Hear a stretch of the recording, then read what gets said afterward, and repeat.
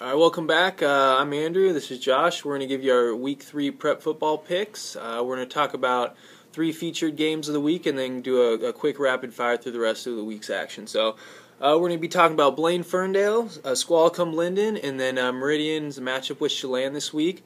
First of all, Blaine travels to Ferndale for a big matchup. Blaine's been really good. Rush defense have only given up 134 yards through the first 2 games, so with Ferndale's prolific rushing attack, I really expect it to be a really interesting game, a really close one.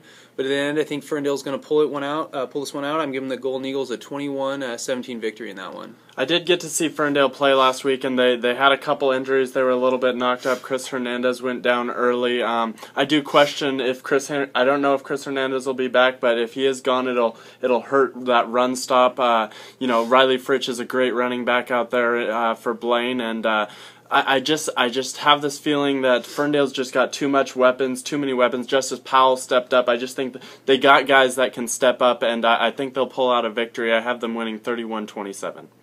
Sure, okay.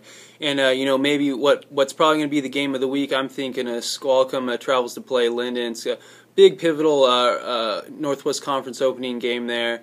Really intriguing matchup for me. I'm going to be watching as those receivers going against those DBs with Josiah Westrick and Ben Peterson matched up with Jordan Wittenberg and Noah King. Going to be really exciting. Bunch of great athletes there. So it's going to be a great game. Looking forward to Garrett Sorensen and seeing how he does in kind of his first big-time game leading the Storm. So, this one might be a little bit of a shocker for some, but I'm going to go with Squalicum in this one, 24-20. I see him going up there and pulling out the win.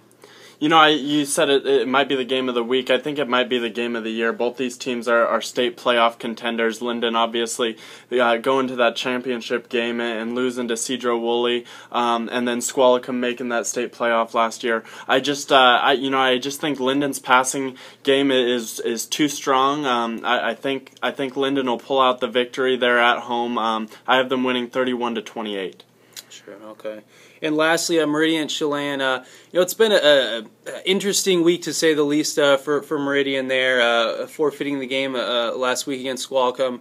I know none of the players or coaches were happy about that, but I think a little road trip might be just what the doctor ordered for them, and I see them going down to Chelan, coming together and getting the job done in this one. I'm going to go ahead and give them a 31-7 win down there. I can't imagine missing those practices and having that kind of distraction really helps a team at all. And I think that's going to hurt Meridian as they try to get their feet back under them. I think they'll be thankful that it's not a conference game yet this week. But I do have them losing there on the road in Chelan. I have them losing 17-14.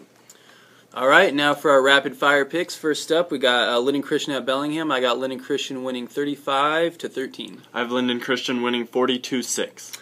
Cascade at Mount Baker. I got Mount Baker rolling in this one, 45-7. I have Mount Baker winning 35-6. Nookside Valley gets another really tough game against this time against Cascade Christian. I got Cascade Christian getting a 48-14 win. I have Cascade Christian winning 49-0. Next, Lummi returns to the field after missing last week's game. They take on Seattle Lutheran. I'm giving them a 48-32 win. I have Lummi winning as well, 42-30. And lastly, Saturday night game, Seahome hosts Santa Cordes. I think this one might be a really good game. I'm giving Seahome a 21-20 victory. I have Seahome winning 28-14.